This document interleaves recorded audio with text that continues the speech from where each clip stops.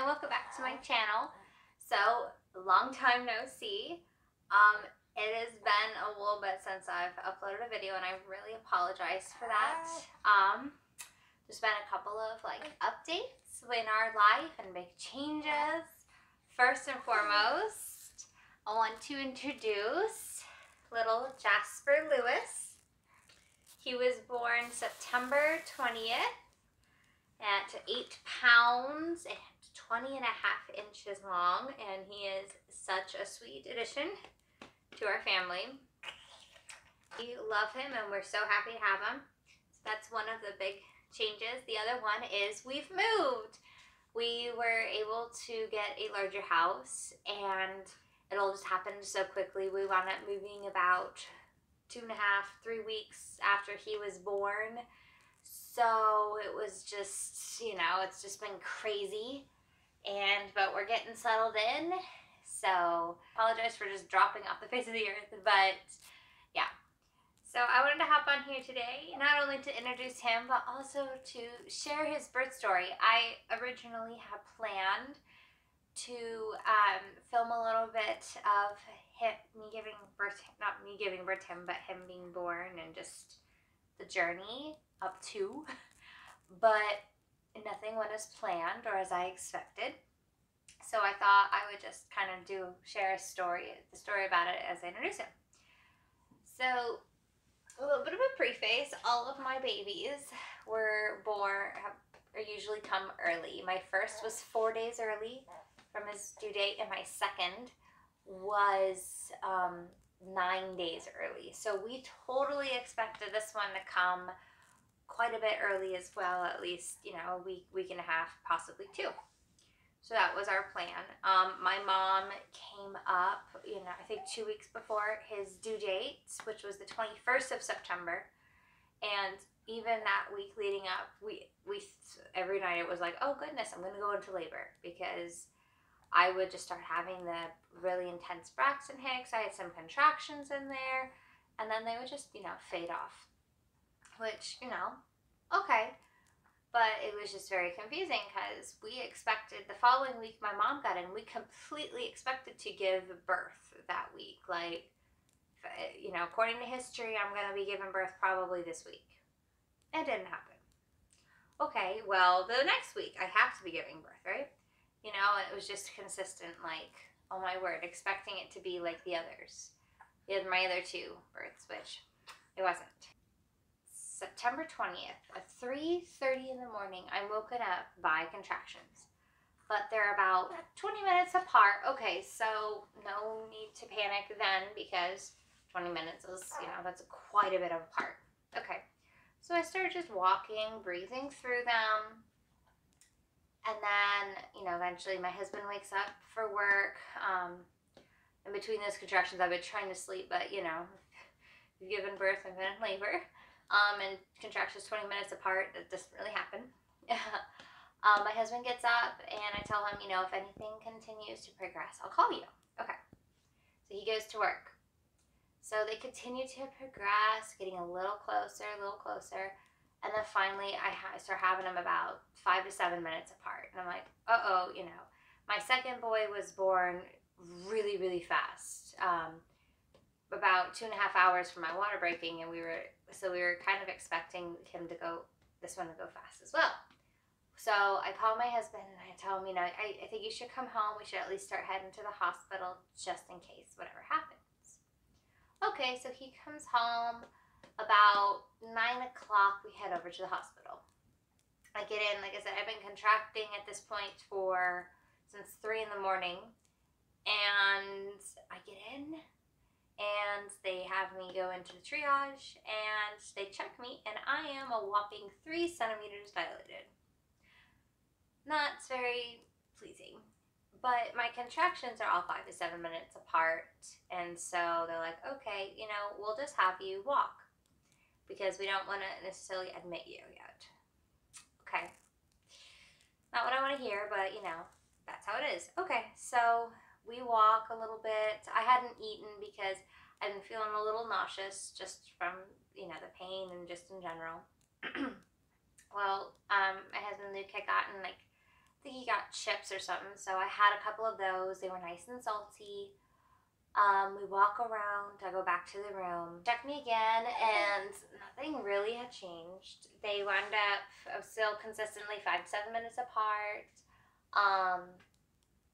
Some couple were 4, but I hadn't dilated anymore. Well, my midwife was able to come in, and she was talking to me and asking, do you want us to try and break your water? Do you want us to send you home?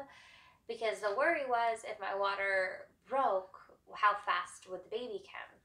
But it was also, do we want to break the water if baby's not ready? So we opted to just kind of wait. So she went out and was like talking with some of the nurses and stuff. By this point, it's, I think it had to be 1:30, 1:30. I hadn't really eaten except those chips. I was kind of hungry and tired. So I was dozing off because that was about the time I would usually lay down for a nap. And it felt like my contractions were getting lighter, which was normal. Like I said with my Braxton Hicks before. A little bit later, I woke up and I just hurl all over, and I go, and then I feel wet, and I'm like, oh goodness, maybe my water broke. That'd be awesome, even though I just puked my guts out. Nurse comes in, and my water didn't break, but I did pee all over. So that was very lovely. So, like I said, I'd been sitting there for about an hour or so after my midwife had talked to me. So they have to call my midwife back, and they say, okay. They come back in and they decide to put me in a bathtub. At our hospital, they have like these really nice big jacuzzi tubs that you can labor in. So they find a room with one available because, of course, it's baby season. So everybody's giving birth about now. So they're kind of low in rooms. Well, thankfully, they were able to find a room with a bathtub. So they put me in there and have me just continue to labor in my bathtub, or this bathtub. So I sat in there for about, I'd say about an hour. Nothing really progressing again beyond 5 to 7 minutes. They decide to check me again. I'm still a loose 3, but my water hasn't broken. It just feels, their word term for it was bulging. So that's super depressing. I've been, it's probably about 3 p.m. now. I've been in labor for 12 hours. Hadn't really eaten anything, and I'm now starting to throw up from the pain every little bit.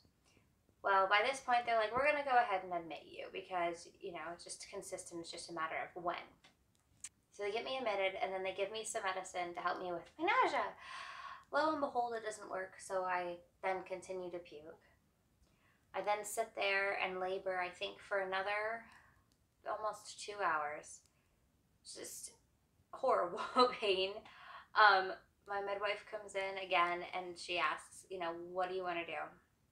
And I'm like, can we please just break my water? I am done dealing with this. Just break it. We'll deal with it then. Hopefully it'll progress this labor and just get me going. Instead of like me leaving her, instead of anything else, and just continuing to stay in pain. And she had asked if I wanted anything for pain management by that point. And it was just, nothing against people who get epidurals. I'm scared to get them. I know it's like such a low percentage, anything could go wrong, but with my luck, I would be that one person.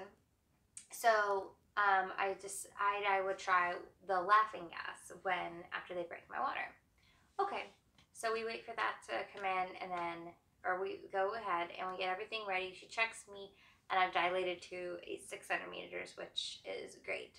So they go ahead and they get all of the baby stuff ready, and then they pop my water.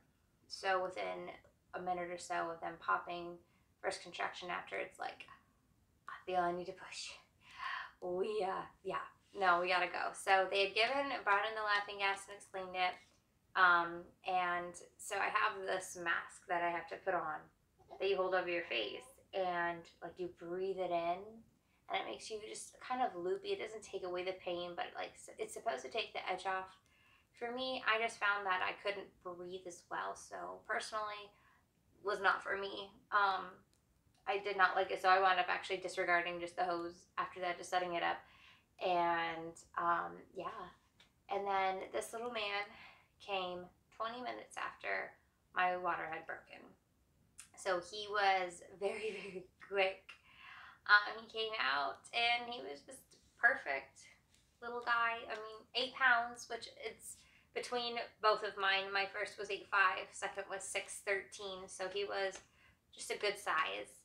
And it was funny because afterwards, you know, my midwife looks at me and goes, "Oh, it wasn't so bad, was it?" You know, jokingly. And of course I'm like, "No, it wasn't." Whereas the whole day I had just been just absolute pain. Told my husband, "Never again." And it's just, you know, it's funny how as soon as you have the baby and you see all of that work in progress, the results of that, it's just, yep, you were worth it. It wasn't so bad. You were worth it. So I hope you guys enjoyed hearing the birth story. I always like hearing other people's birth stories. I always think it's, you know, super interesting. And introducing you guys to little Jack. I hope to get back on the ball and get some more videos out here. If I'm my scheduling is a little abnormal, please bear with me. I am adjusting to parenting life with 3 children, 3 and under. So, but I look forward to sharing some videos with you with organizing this new house, some decorating, as well as some parenting tips. Be sure to subscribe and so that you don't miss any of the videos coming up. And I look forward to seeing you guys next time. Bye.